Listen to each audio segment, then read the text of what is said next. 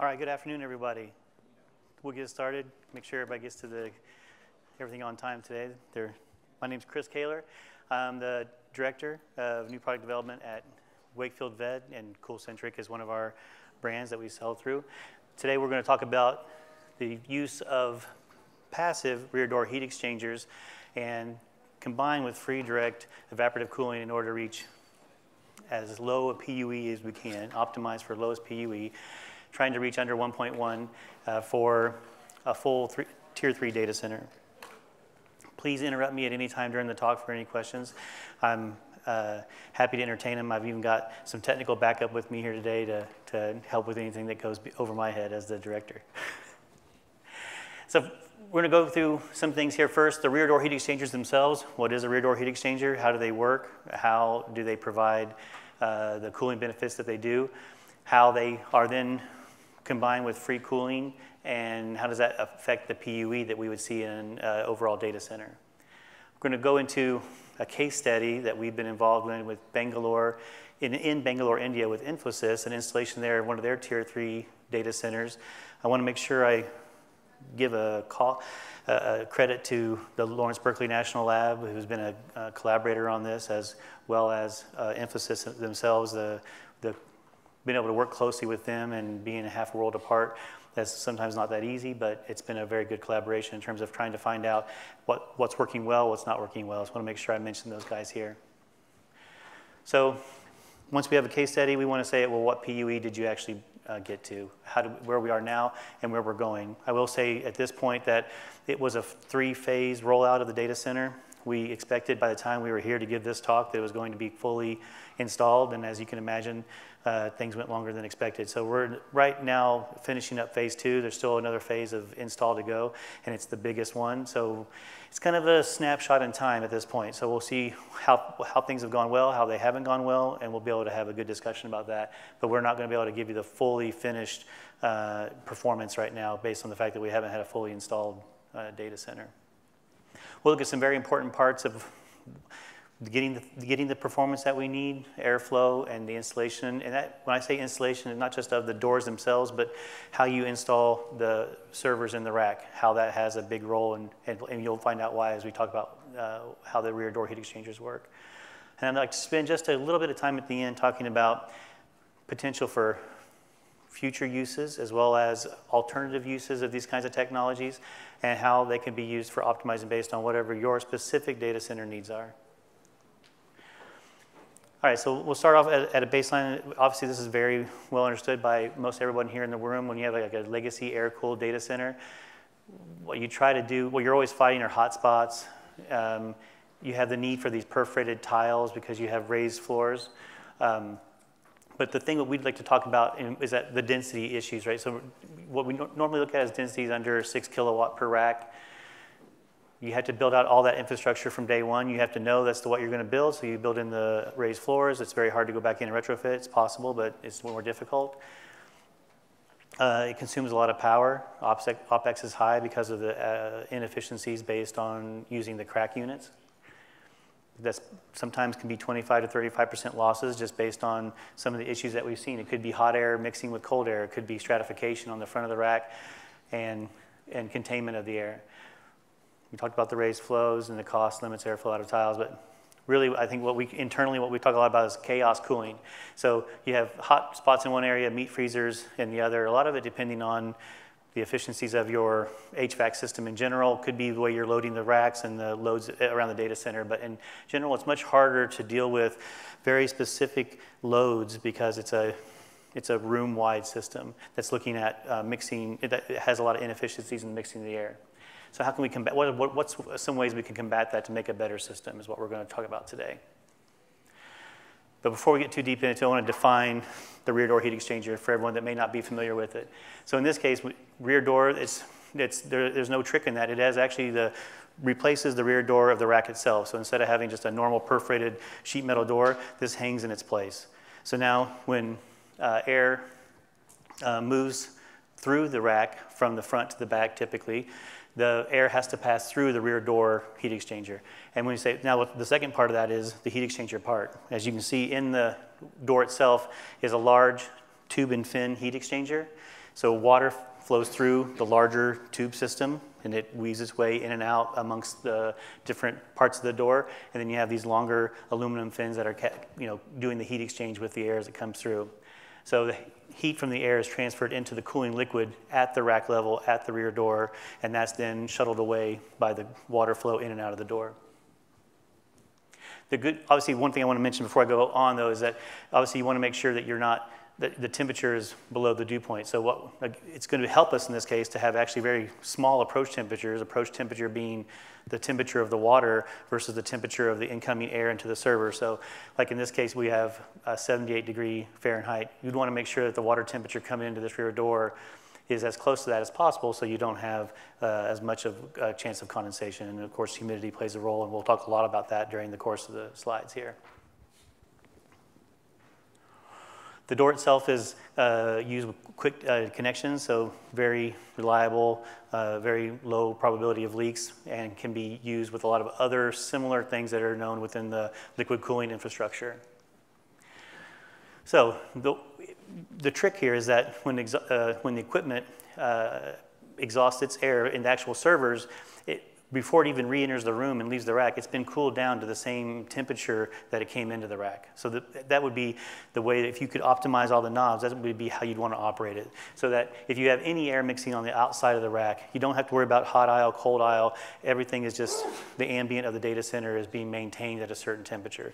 The air never leaves the rack without being cooled down to near that ambient temperature. All right, heat is removed from the room through the water connection. It's almost like, in some ways, we talked about crack units, air handling units that actually have compressors and refrigerants. We all understand too, there's the crawl units that are air handling units that use water. This is like having almost like a miniature crawl unit on the back of your rack. So you're using water to exchange heat with the air and remove it before it enters into the room again. But the key parameters here, so there obviously is not just one size fits all. The heat exchanger in here can be designed with different coil densities. It can be with different back pressures in mind. As you can imagine, you're pushing air through a heat exchanger, so there will be a little bit of a back pressure for that air to move through it.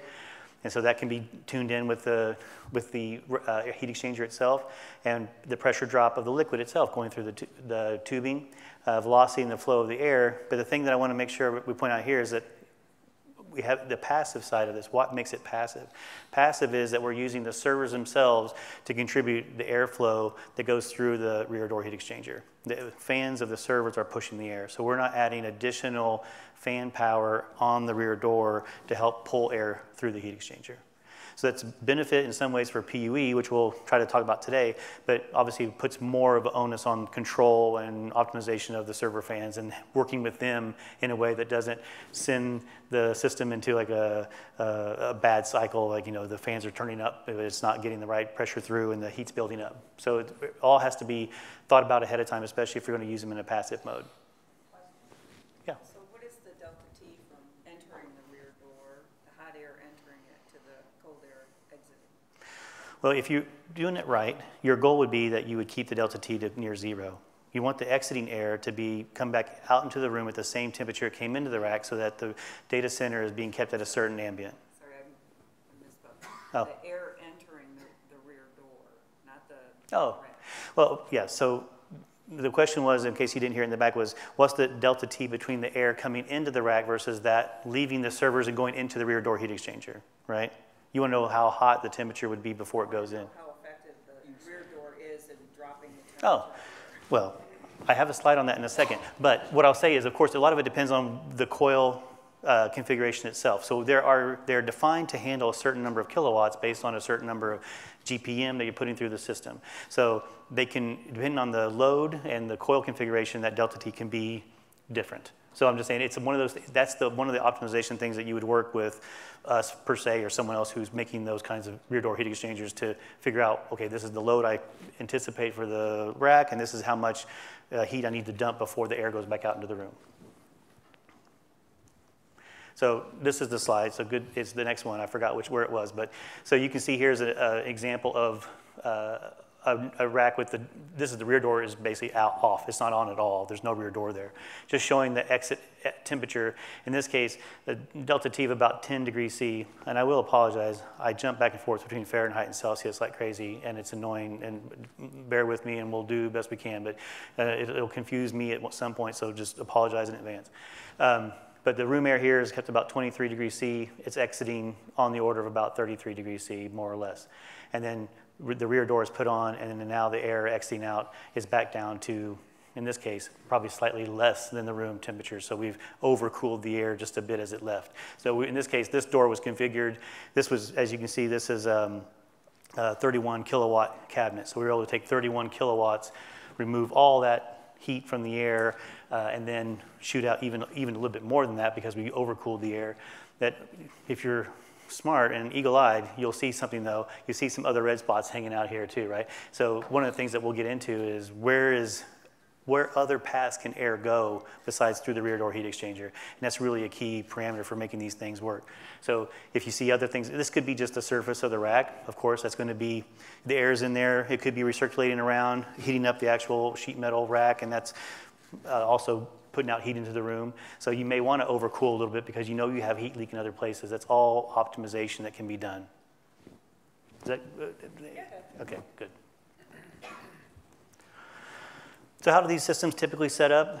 As you can imagine, you would install these, say, on a row of racks or many rows of racks, and then you would have individual hot and cold, or input and output, in and out water lines for each one. Like I said, each door would have its own, typically has its own input and output, and then they can be manifolded up to multiple doors on one manifold and then many manifolds. So there's a lot of different ways to skin that cat.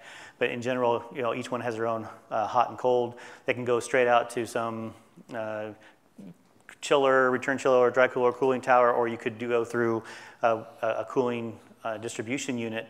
What's nice about using the cooling distribution unit, and I don't really have too much skin in this game, I just was wanting to point out that it allows for some more control instead of having just brute force water control temperature at some faraway source. You've brought now to at least some certain number of racks or a certain number of rear doors the ability to tune, and that'll also be a way to save energy because you can now tune the distribution of that liquid for the load that's being needed. So it's just another knob to be able to only put the cooling where you need it, when you need it, and that helps to lower the PUE as well. There's no, obviously I just want to mention again, need to maintain the water temperature above dew point. Probably we've all been hit over the head with that so many times that we remember that. But the one thing I want to point out too is that this is a kind of a low pressure system. So the reason the water flowing through the tubes, it's bigger tubes. It's a larger copper tube diameter. So it's low pressure, about 20 PSI to get flow through multiple racks. Of course, we say about because it's all going to be very specific on how many you're doing through certain manifolding and whatever valving you have on there. And also it's a low volume system, about a gallon per door total volume, and the flow rates are usually on the order of a few gallons per minute for most of our applications. So in general, it's not a large volume system and it's not it's a low volume and low pressure system. Of course, the chilled water source itself could be any that you would have on site. We're agnostic to where the water comes from. Could be city water, or building chilled water, a packaged chiller, or cooling tower. Of course, we're going to speak more specifically about evaporative cooling towers in this case. And we see that we can work with this. We see that we say here a little thing about efficient cooling at 65 degree Fahrenheit supply water. Even higher than that, right? In this case, we're going to be using even higher temperatures than that. So it really depends on what ambient air temperatures you're able to live with. The higher, the better. We just heard earlier today in the talk down the hall about 95 degree Fahrenheit air and how the systems could take it. We'd love to see that everywhere. We could really do a lot of cooling, a lot of free cooling in a lot of places with that, and we'll get into that in a little bit too. But so the warmer the better for efficiency, but of course we're agnostic to temperature too. Whatever you're running, obviously the heat exchangers will work under many different water temperatures. Any questions about the rear door heat exchangers then, and how they work, and passive, and how we're going to set up for this? Okay. So obviously, almost everyone here has heard PUE a million times. So we just want to make sure that kind of our own credibility, that we kind of even though you probably will take shots at it. But how we're doing it, of course, total data center, input power over the IT load. Good news is that our partners are good about doing this. Like I say, Infosys and Lawrence Berkeley National Lab, they are really good about holding everybody's feet to the fire in terms of better maintain a good standing about what's being included and what's not included. But that's the biggest thing, is making sure that you're including as many things as you can. You're not trying to carve out big power users just because it's inconvenient. Look at annualized averages versus a point-in-time snapshot. And loading and geographical location, of course, plays a big role, and we're going to talk about that too, especially for free cooling. But we're trying to be really upfront and honest, so if you see anything that doesn't seem like that, it's not intentional. We want to make sure that we have a real good understanding of what's going on. We're not painting a rosy picture for, when it's not really there. So this is a snapshot of the data center that we plan to install with Infosys. And of course, we've built up a straw man here. And the straw man here, you could obviously take some shots at. Maybe we're overestimating some things, underestimating others. But it's based on Infosys, it's their experience, right? So these numbers are not my numbers. They come from Infosys, and this how they sold it internally. Like, if we do this project, this is what our savings are going to be over what they've already done in the past. So we tend to trust them to say this is what they've done in the past. Their big goal here was to challenge some existing design practices. Again, go against the typical hot air, or hot aisle, cold aisle kind of architecture. Bring in liquid cooling in a way that was going to be efficient, maybe without having to get the liquid too close to the actual components, and we'll talk a little bit about that too. So there's a good compromise there in using the rear door heat exchangers. And of course, there's some other parts of this that are not going to be talked about today. One thing you'll notice is there's the power supplies, how there's a big drop in the power for them in this new case. And so that's another part of what they've done to optimize the system that we're not going to talk about today, but they have some parts of the project that aren't about the cooling and the rear door heat exchangers. So the goal is to have a tier 3 data center. We'll talk a little bit about the redundancy and the cooling part of that, just so you know, again, totally open and honest about what's going on there. With operating temperature of 27 degrees C, that means that's roughly a 80 degree Fahrenheit, unless I've got that wrong in my head again, because I've done this too many times in my head and I always get it wrong. But you're talking about 27 degrees, that's the ambient air in the data center. So we go back to that first slide where I talked about the air going into the rack versus exiting. That's the temperature that we're supposed to be holding in the data center, 27 degrees C. And then we think that we can get less than 1.1 in PUE by reducing this 90% of this infrastructure energy consumption. This typical PUE of 2.0, I think is that's kind of an older number, right? Things are getting better, hopefully, in a lot of cases. But again, that's how it was sold internally at Infosys, is that many of their data centers, especially in these warmer parts of the world, were running very high PUEs, around 2, and their goal was to try to get that down to close as 1 as possible. So again, I just want to point out that, but the lion's share of the kilowatt hour savings is in this cooling aspect. So we're talking about an order of magnitude drop, and that's that 90%. So basically drop by 90% the amount of energy needed for cooling. And that's assuming a lot of free cooling. Yes, sir? Sorry, does that assume typical perimeter crack unit cooling on the left? Yes. That's my understanding. The question, if you didn't hear, was this number here, this 3/4 of a million kilowatt hours, would normally be a crack unit? Yes, that's my understanding. So it's straw man of the worst case scenario. Okay, so that's where you're measuring the energy. Or are you measuring the kilowatt hours at the meter into the room? My understanding is the BMS, the building monitoring system, is doing it at the meter. Okay. Yeah. Right. All right, so we're going to get sorry again for the small print on some of these graphs, but this chart is showing this. We'll just call it PUE for lack of argument. So this kilowatts over kilowatts, but it's basically a PUE measurement. And across the bottom are different snapshots of server inlet temperatures, air temperatures, and chilled water temperatures. So these aren't exactly meant to show what we're doing in this case. It's meant as this was taken from Lawrence Berkeley National Lab. As I said, they've been a good resource for us. And what it's showing is that what is the different potential PUE numbers that you can get with different kinds of cooling technologies. So you'll see at the very bottom here in the purple is a direct touch cooling. and it's already good to start with. But of course, and just so you know too, as you go from left to right on this x-axis, the temperatures of the air and the temperatures of the waters are all going up. Sometimes they stay the same from point to point, but in general, there's an increase in temperatures as you go from left to right. The purple shows if you were to direct touch cooling, meaning if you were to have specific hardware going into the servers themselves, bringing liquid cooling to the chips, to the memory inside the actual server box is kind of what we all see at every exhibition we go to and starting to be implemented in some cases.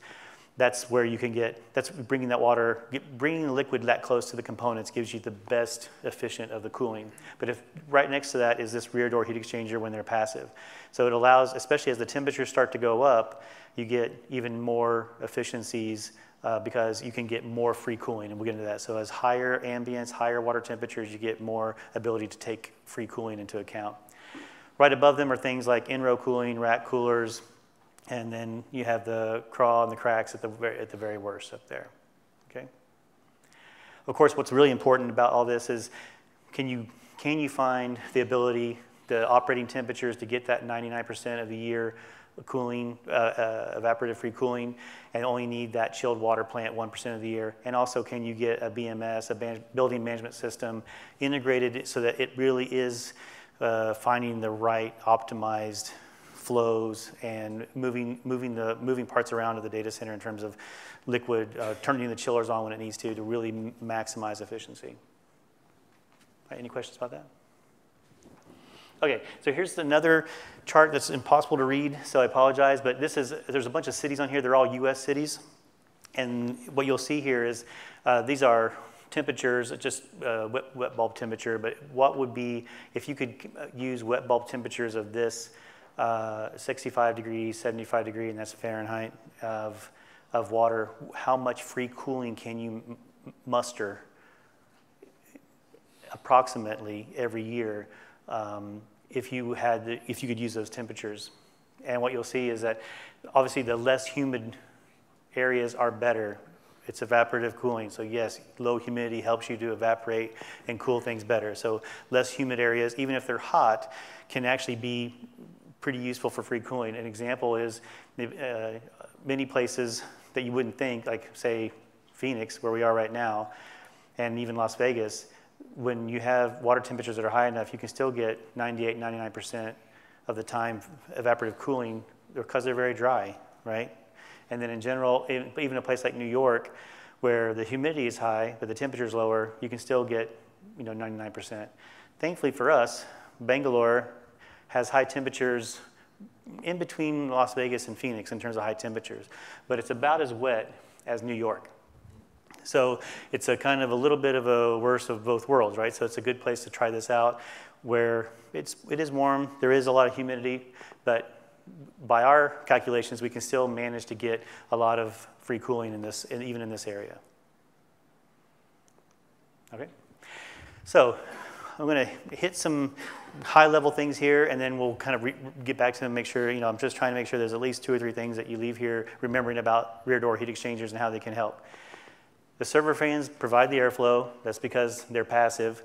The higher the ambient air temps and the higher the chilled water temps that you can use, you can still get the same approach temperature, you would say, that if you use lower temperatures and still get all that heat out, and you can use evaporative cooling to get lower PUE. So that's really what we're trying to set out to do, show higher data center ambience along with higher chilled water temperatures, maintaining the same approach temperature, the delta T between them, get all the heat out with better PUE. So how do we do it specifically? Let's get into some of the details on what we did in Bangalore. So we have the data center that's, like I said, being maintained at 27 degrees Celsius. Hey, I got it right, 80 Fahrenheit. Then you'll have the cooling towers out here. Those are evaporative cooling towers, and those will feed them most of the time, we hope 99% of the time, with this cooling system, cooling temperature about 24 degrees C, so 75 F. And I know it's probably too hard to read down there, but we do have, just to show you that we have the redundancy built in for the tier 3 design intent of the data center. We have the cooling towers, which have 30 tons. There's 4 of them, so it's about 120 tons capacity. There's the water-cooled chiller that is kind of on standby. That's really the kind of the standby mode to get the most performance when you need it. There's only one of those, but it's huge, you know, a 200-ton unit. And then we have these air-cooled chillers that are down here. They also act as a secondary or a tertiary form of cooling, and there are 4 of them also at 30 tons each. So the three tiers of cooling possibilities in the data center. So the target of 3-degree approach temperature is really kind of where the rubber hits the road, because can we really get all the heat out of the servers with only a 3-degree delta T between the ambient air and the liquid in the rear door heat exchangers? That's really kind of where we're going to find out how good we are, and we'll get into that. Keys to success that we kind of went into telling them in terms of how to install, of course, is blanking panels to stop leaky air. We talked about where else air can go besides through the heat exchanger. If it doesn't go through the heat exchanger, it doesn't get cooled down, so we don't like that. So we will tell them blank off as much as you can. Like I said in the talk earlier today, the guy talked about all the little nooks and crannies that he found in his lab. Ended up being like a 100-square-foot hole, you know, equivalent to a 100-square-foot hole in the bottom of the data center. Yeah. So yeah, we'll get into that a little bit, but the question was, what are the kilowatts per rack? They're designed for 10 kilowatts a rack at this stage, at this phase of the installation. Mark, do you know if that's different for the third phase? It's supposed to go up to 25 to 30 on that. Yeah, I knew the final one I think was supposed to be close to 30 kilowatts, but per rack. Uh-huh. All right, and then, so we also told them, like, we really need to make sure the heat is evenly distributed. As you can imagine, because the rear door heat exchanger takes up the whole rear door, if you only pass the hot air through a portion of it, then you're only using a portion of the heat exchanger. So making sure that you install the servers in a certain way to make sure that you take advantage of the full frontal area of the heat exchanger is really important. Then, of course, the building monitoring system is also important. Number one, it tells us what's going on. And a lot of times we don't know that in a lot of installations. And then number two, it allows you to meter out whether it be the chilled water, it really gives you an idea of what PUE is going on. So here's again, I want to make sure I give credit. This is the building monitoring system was by Automated Logic. This just shows you a lot of the racks. You can see here, like in blue, it's hard to read, but you know, you'll see 10 kilowatt, 10 kilowatt, 10 kilowatt. So that's what's installed right now. Again, it's early in the phase of installation, so there's going to be more parts installed in there. And then you'll see it's reading incoming air temperature and outgoing air temperature. In this case, this was taken early on, and you'll see a lot of overcooling of the air. Most of the air leaving is cooler than it's coming in because we have a little bit more capacity. Also, you can see in the white what's actually being run. So, of course, in a rack where there's no power being drawn right now, it's easy to get overcooling of the air because there's no power in there. Okay. And this is another, again, just want to make sure, you know, just for the sake of the talk, to make sure you guys see what we see. And the panel for the PUE, it'll show you the PUE. You can also do year to date, current quarter, previous quarter. So there's a lot of things we can do to get older data all filtered through, you know, different times of day. And I'll go into a little bit of that too. You also see what's being used right now, how much power is being drawn, the utilization of it. You can see we're not very utilized, which is part of our issue that I'll go into in a second. All right, so the PUL, so it's a little deceiving, so I'll just make sure. So for phase one, the very first was a small number of racks populated with the 30 kilowatts and a small number of rear doors installed, and PUE of 1.1 was found. But it was basically almost like a proof of concept of what was going to be built out. So then they built out the regular phase two, which was many more racks, but they were not fully populated. So if I can make sure I get that. So PUE, phase one was a small number of racks, fully populated. Phase two was a large number of racks, but not fully populated. So what we found was PUE was really good at first, when they had fully populated racks on a small scale. And then we went to phase two with the majority of the capacity installed. It means the racks were there, but the PUE went up. So normally it was 1.25 to 1.34. And so we've been saying average of PUE is 1.3, and that's been over a few months, right? So this is like, we don't have years of data. This is over a few months of the installation. So we expect the PUE to approach 1.1 at the end of phase three when we have the full capacity installed with actual servers. But for now, we can go into some more of the specifics on why it wasn't. It's a good learning experience for us, why the PUE went up so much, even when we have like overcapacity, right? We have more capacity to cool than we do, and it's really, that's the problem. We were overcooling in a lot of cases, right? Any questions? As an example, just to show you, this is a snapshot of the month of January, and what you see on the bottom is the outside ambient temperatures going up every day. Here, of course, we had some sensor outage, so please disregard that. So you can see the hot, cold of the daily cycle, and then up here you'll see the PUE, and it's not, you'll see that it's not tracking exactly the temperature changes outside. So what that tells us is it's not the ambient temperatures that are causing PUE to be high, it's something else, right? We have other problems with the installation, other reasons why we're using too much energy, besides the fact that the evaporative cooling is not working or the rear door heat exchanger is not working. So I just want to make sure we all get to see that. So we're really not dependent on and we went through very carefully on this. Like you'll see small peaks maybe, but you'll see big peaks here that correspond to nighttime, right? I mean, it's not, there really is no correlation with the outside ambient to the PUE of the system. And we really should be more, in the real world, if we had this thing running as it should, then we should see it track the temperature because we would be 99% evaporative cooling, and we should really see it track with outside conditions much better. So that's a signal to us that that's not what's happening. So one of the issues that we found was, first off, there were a lot of air leaks. There were a lot of ways that the installation was done where there were not blanking panels used correctly. There were large parts of the rack that were left open, not only from a distributed load is that bad, but it's also bad from air recirculation. So you have a lot of air gets trapped in the rack and just keeps spinning and spinning around, getting hotter and hotter, right? And but the worst thing about this specific thing is when they built out phase 2, since they only were going to put 10 kilowatts in the rack, they put all 10 of them in the very top, right? So we were only using about the top quarter or a third of the rear door heat exchanger. It's still, it's cooling, and the PUE is not, it's not like it's 2, it's better than 2. We're still doing, say, better than what they had wanted, but of course, when you promise 1.1, you better get close to 1.1. And that's one of the things that will be much better off when we get more of the racks populated. So we're underutilizing the heat exchanger. Improvements in phase 3 should help to lower the PUE.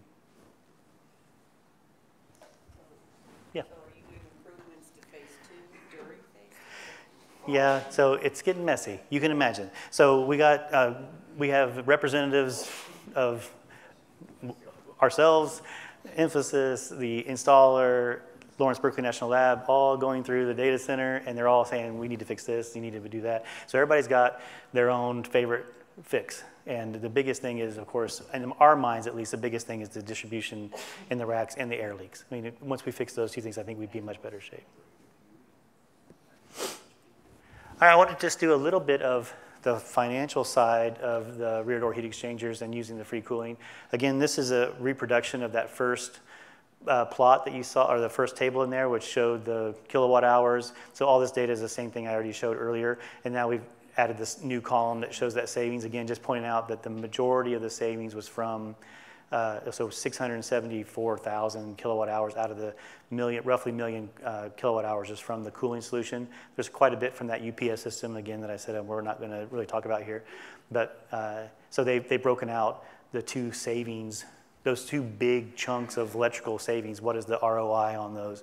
So for the cooling system, which is where we care most, if it's a $300,000 investment to get those rear door heat exchangers installed, they're estimating $100,000 a year in electrical power savings based on these kilowatt hours. And so the payback is 3 years. So the ROI is reasonable. I mean, we'd all like it to be, a quarter. But of course, in this case, the lifetime of a data center, 3 years, is not too bad. It could be better, but it's not too bad. Any questions on that? All right, so I want to come back to, sorry, I'll just say I wish we could have more definitive information on the final thing. Too bad we're not there yet with the phase 3. Maybe we'll come back next year and we'll give you a better final verdict on how it all worked out. But for now, I'm going to just turn to to other potential products where this could be used, or at least you could say they're tangential. So go back to this plot that I showed earlier, which is, again, this basically PUE on the y-axis and these rising air and water temperatures along the x-axis. And we talked about the rear order heat exchangers was about the best you could get compared to direct touch cooling. But there's these other ones that are nearby, right? And so the optimization really depends on the data center specific needs, right? Some people might do really well with a specific, with an individual rear door heat exchanger. Some might do better with these other in-row coolers or rack coolers. And in general, anytime that we can bring liquid as closer to the servers is the better. In which way, if it's a retrofit or new construction, everybody's gonna have their own flavor that they would rather see be implemented. So we're sensitive to that. So it may not be that the rear door is the best solution in all cases. So what else is there that we can do? Because there's a lot of potential overlap in performance right in this area, right? So you're talking about PUE differences here on the order of about 0.1, right? So that's really small difference in there. So what is it really going to work for you guys in your specific thing? So what we have done is look at how can we bring, it's like I say, it's like you took it from almost like having an individual air handling unit, like a crawl right on the end of the server or on the rack, and then how can you scale that at different, what are the different scales that you can do that at that are interesting for people? So we have what we call the row level cooling, row level crawl. These are typically custom solutions that are done at facilities and at the facility level, and it can be retrofitted. Sometimes it's nice to have the ability to build it in a new construction, but we've done a little bit of both. And so the ability to either build them into the ceiling, which we think is a kind of a preferred way to bring the air. So you can imagine here, all these rows are facing out. This is the cool side. The air is coming in to this side of and then on the back side of this. And then when it exits out the back, this is of course all sealed off. So the air is forced to come up through this big air handling unit with liquid flowing through here, just like a rear door heat exchanger, but now it's doing 40 racks instead of just one rack. Right? And the same thing can be done at the end of the row, again, all sealed off. The air is coming in from this front and from the back, exits in the middle, and is then pushed out through these heat exchangers. So it's just a way, in some ways, and this can be scaled to a few racks, could be scaled to 40 racks. It's a nice way to scale what you're doing without having to worry about the individual rack consumption. So it's one of the things that we're seeing even at the Infosys installation. If you know you're having a lot of racks that you want to do this to, maybe it's better to take all that air and let it mix and do cooling at a bigger scale, because you may have one rack, you may not be able, if you don't have the control to meter the water at the individual rack level, then you're always going to have some inefficiencies creep in. But if you can mix in, if you know that your average kilowatt hours or kilowatts from a set of racks, then you can more efficiently cool that air and maybe reach a better PUE in the end.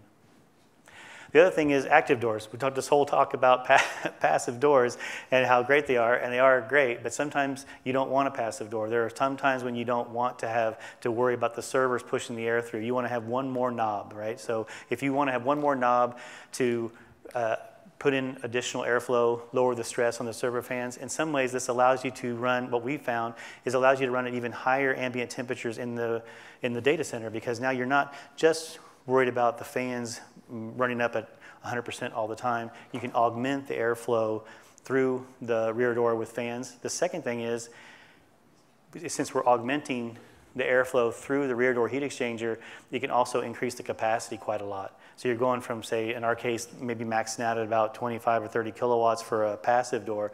Now you can go up to 50 or more kilowatts in a rack by having that extra airflow. So, for what we've seen, the people who don't care about PUE, maybe people who do supercomputing sometimes, they don't care about energy consumption as many as others do.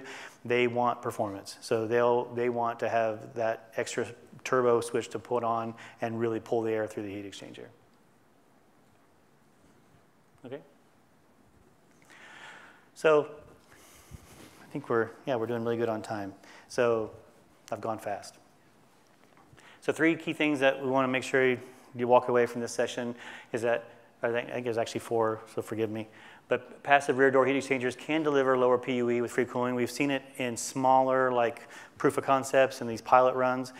I mean, they've been around for a long time, so it's not like it's new, but people are really looking at them now as a tool to get to the low PUE. Before they've been a nice tool for people to add on, let's say in a university data center where they really want to bring liquid cooling and they've kind of overstuffed a room. So it's a nice way to augment the crack units that they might already have. So in this case though, if you build it from the start, it is a good tool to move towards lower PUE with free cooling.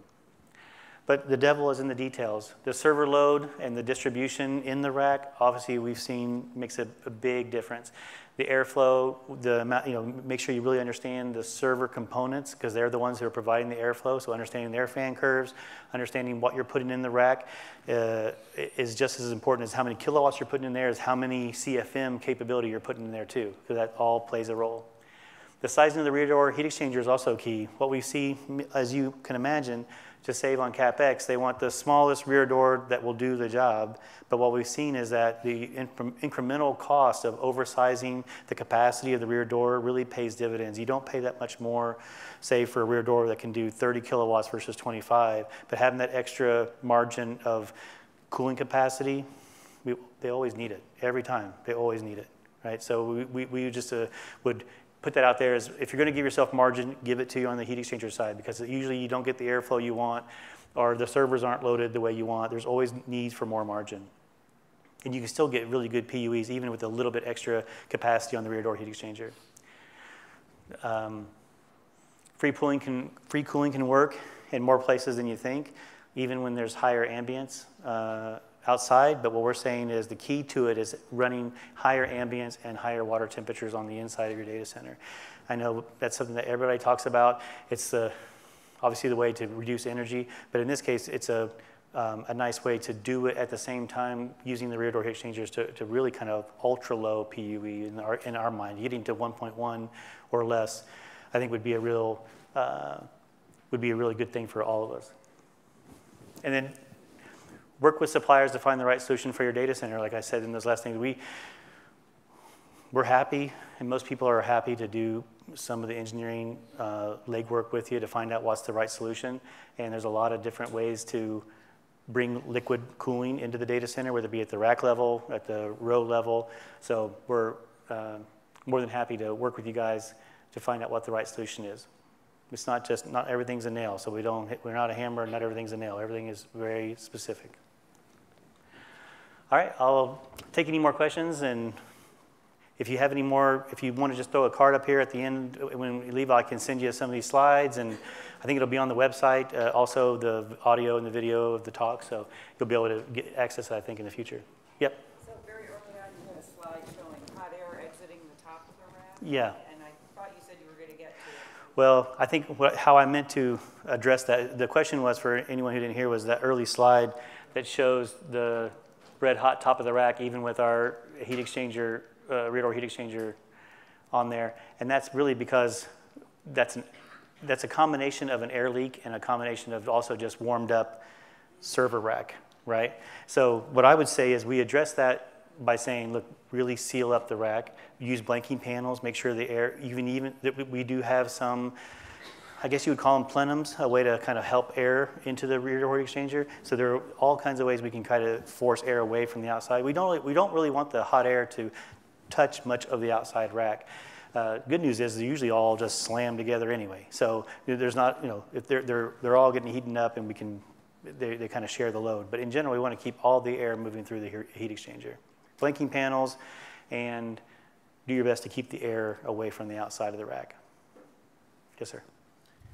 So since the passive relies 100% on the server fans, can you talk about any minimum requirements that you would need to look for as far as the server fan performance and controls? Right. And the second part to that question, is there a point at which, with legacy gear or something, where you have to go to an active door because of not being able to meet some minimum flow or pressure requirements?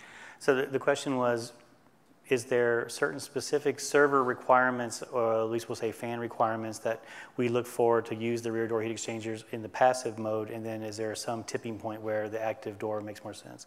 So I know that we have a rule of thumb in general for how much CFM we need per kilowatt, and it usually is kind of independent Well, I shouldn't say it. It does scale with, the different doors have different densities of fins. So the pressure drop is changing. So, I mean, I'll defer. Mark, do you want to speak up and say what our rule of thumb is for the CFM? So for our standard density door, we usually use about 100 CFM per kW.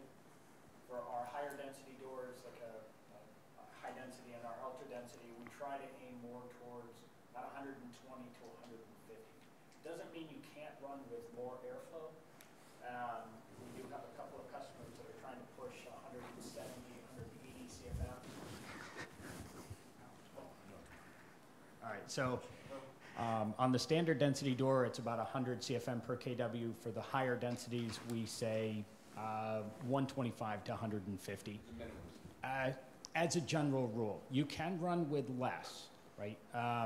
What it could mean is that you're not able to achieve 100% of cooling, or you may end up in a situation where, and I've seen this in a couple of applications. Again, customers aren't always asking for 100%, but there may be other reasons why you don't want to have all that cooling, all that airflow going through the doors, right? Again, at 175 CFM per kW, that's an awful lot of airflow. The air is going through the door so fast, it doesn't have any time to actually pick up the heat, right? So at that point, I almost want to go for an extra density door to try and put in more surface area so that I can slow the airflow down. That's a higher pressure drop, which probably means I'm putting too high of a load on the servers themselves. And that may speak to the second part of the question, which is where do you get to the tipping point for an active door? And I think it's that you're speaking to it there, right? At some point, you'd either build the passive door so thick, let's say we're constrained in the door frame, so you have to go thicker to get more heat exchanger in there.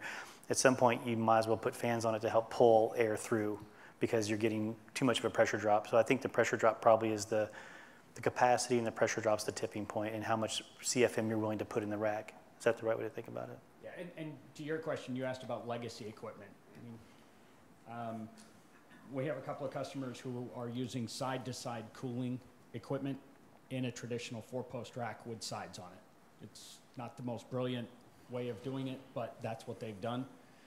You can try to use plenums to try and circulate the air, but realistically, the best way to do that one is an active door. Physically pull the air through, because the server fans are exhausting basically into a wall. It's not the best use for the fans. We also have customers who take equipment who it's not designed to be put in a 4-post rack and put it in a 4-post rack because it makes their data center look pretty. I've been in a lot of data centers that have traditional desktop equipment sitting in, into a rack itself. It looks pretty, it looks nice and uniform, but that equipment is not designed to be in that rack, right? So that may be a situation where, again, you need an active door to pull the airflow through the system. And the side-to-side thing, Cisco's famous for that. They are. And Panduit, well, can I say better name? Panduit and APC both have solutions for that. Mm-hmm. And you use up a U or two, and they have an active fan, and they will take the side air and blow it, take it from the front and blow it out the back. Correct. But you have to go and use up valuable space in your cabinet. That's right. To redirect the air. And I know there are some other ways to use, I think we used to call them sidecars. They go on the side of the rack, but now you're taking up space in the data center where another rack could be. So you give up something either way. It stays in the rack. Right. But it's. I've seen those too. I just want to hit the pipe with the network guys. That's how we feel all the time. Was that? That and the backward mounted switches. Oh, that one. And the half-depth ones that are just great for generating heat inside the rack. And So you have to baffle them. they have a baffle, but then Yeah. the power cords have to go down the Yeah. baffles, and you can't get your little Yeah. hand in. Thank you, Cisco. Anything else? Yes. You were talking a little bit earlier about approach temperature, 2 degrees centigrade. Is that the approach temperature from the wet bulb temperature outdoors all the way to the supply water temperature? Rear steam, can you talk a little bit about that? Yeah, that's a good question. So if you didn't hear the question was the approach temperature I mentioned earlier was a 3 degrees C difference, 27 to 24 degrees C. And where is that temperature being monitored? Where is that being measured? Is it consistent all the way back out through the water chain out to the chiller unit? I have to say, my understanding is that's being, they're monitoring the temperature, especially if we go back, this is early on, so it's not going to be a direct comparison.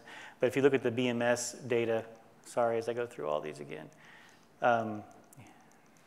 Okay, so if you look here, there are a cold and warm water temperature monitoring points, and there's more than one of these pairs. This is a screenshot. The screen is 4 times that big, so it's many other parts of the data center. There's other data center measurement points for the water temperatures. So it's not local, but it's at this building level where we're trying to measure the temperature, but it's not at the chiller unit, right? So the goal was to bring this temperature to within 3 degrees of the ambient temperature. Here, it's running much lower, like 17 degrees C. So this was not under the normal operation. But in general, that's where it's being measured, is in the building, close by. I don't think it's changing much between where it's being measured and the racks themselves, but I can't really speak intelligently about how much it might be changing from that measurement point back out to the chillers.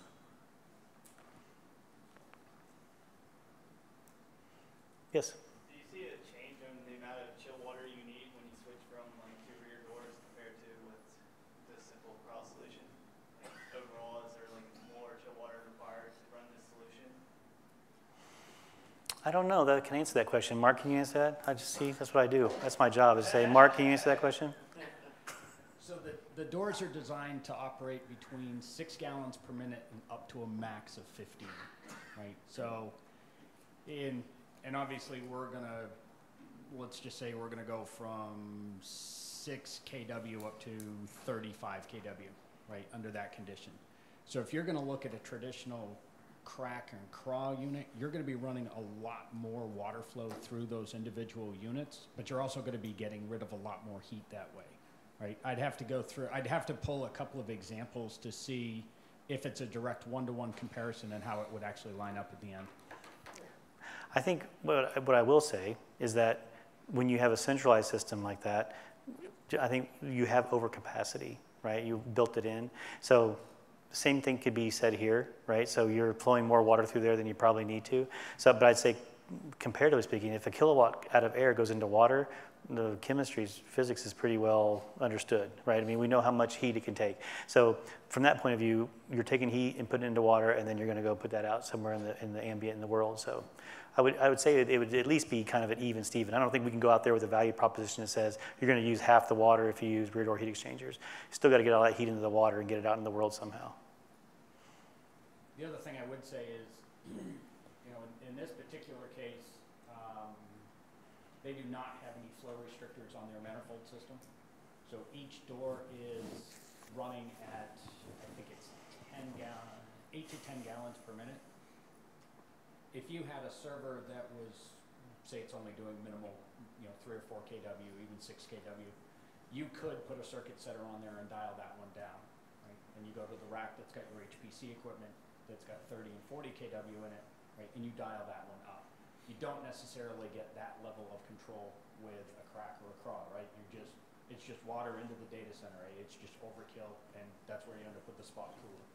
And I want it just to piggyback on that, not only the circuit setters, but if you're nuanced about the CDU in conjunction with circuit setters and other valving techniques, then you can get real specific. And I think that's what it takes, right? If you really want to get PUE down as low as possible, it really takes like understanding the little nuances of each rack and then dialing them in, right? And that could be done, I think, a little easier with our system than it would be with a larger centralized system. Yeah. That's okay. We got 6 minutes. Okay, so on these doors, are they manageable? Do they have some kind of Ethernet where we can go in there and change things like flow rate? I like the way that she turned around and asked Mark. Yeah. The question, in case you didn't understand, the question was, are there ways of controlling the doors through wireless or Ethernet capabilities? So not at the door level themselves, right? So at the active door, yes, you can control the fan speeds. But at the passive door, it's really kind of dumb option. Right? You would have to have a control valve or some other means to dial it up or down the flow that way. And we have, you know, in case you didn't hear Mark's answer, it was like the passive doors are kind of dumb. They're just plumbing, right? So you can have circuit setters and valves, and you could have wireless controlled valves, and you could have the CDU interfacing the, oops, I went too far. The active doors, of course, have a, you can see here in this picture, there's like a little control unit here that can be accessed touchscreen, or could be access from some other, it could be wired into a BMS and access from somewhere else. What I will say too is that these bigger systems, when we've done these installations and designs, they do have, you know, sensors and valving that is it's always, I don't think we've done one that wasn't wireless or at least wired into the system, so that you can control setters and valving for these bigger systems to make sure they're really operating as efficient as possible. Yeah. I have active doors, and that adds about 300 watts. You know, I have to consume that much more energy to spin the fans and run the PLC. But it allows me to, I can now, I have a Belimo valve, and I can open and close the valve, so I can minimize the water that flows. And I can change fans, it'll change fan speeds. Sure. To keep it down to whatever it needs to do.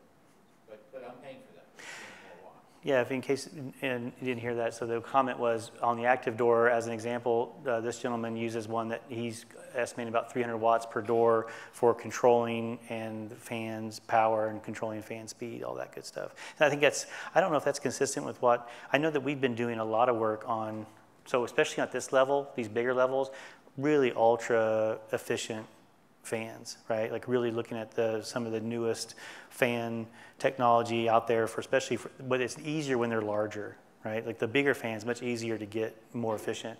When you're at this case, you can see in this design, of course, we're using bigger fans. It's pretty consistent, I think, with what other people are doing, but it'd be nice to be able to get these even more efficient. We're using like the DC puck fans. Yeah. They're pretty efficient. Yeah. But it's a lot of air. It just cranks out air in the back. Yeah. You have to wear headphones now. Really? Really low. It's 180. What's that's 80? Oh, not 180. 86, 88 decibels up and down that. Oh, that's loud. Yeah, it's pretty loud. And that's just air. Right. We're running out of time, but I'm happy to answer any other questions we have or hang out afterwards. Yep, one more. And hopefully it's not a long answer, but balancing the system with just the passive doors, like how do you do that and keep it, you know, as efficient as possible?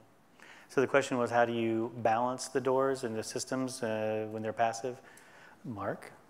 Balance them in terms of what?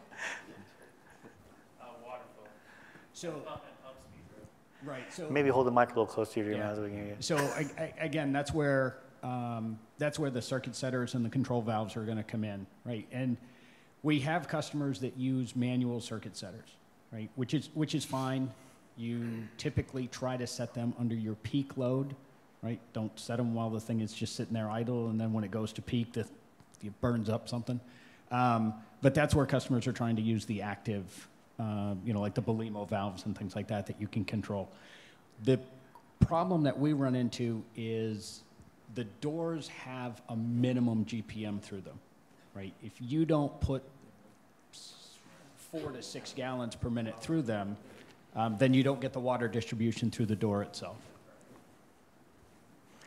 And I will just make it as a little side note here at the very end. So it is a closed system, right? And that it recirculates the water, and so we have to typically use special water, right? That has got the, as we all know, has the special sauce that everybody likes to put in there to keep organic materials down and to fight off any other kinds of corrosion. So that is an important point. It's copper piping for the most part. We do have some that are stainless steel piping, but it's typically copper piping.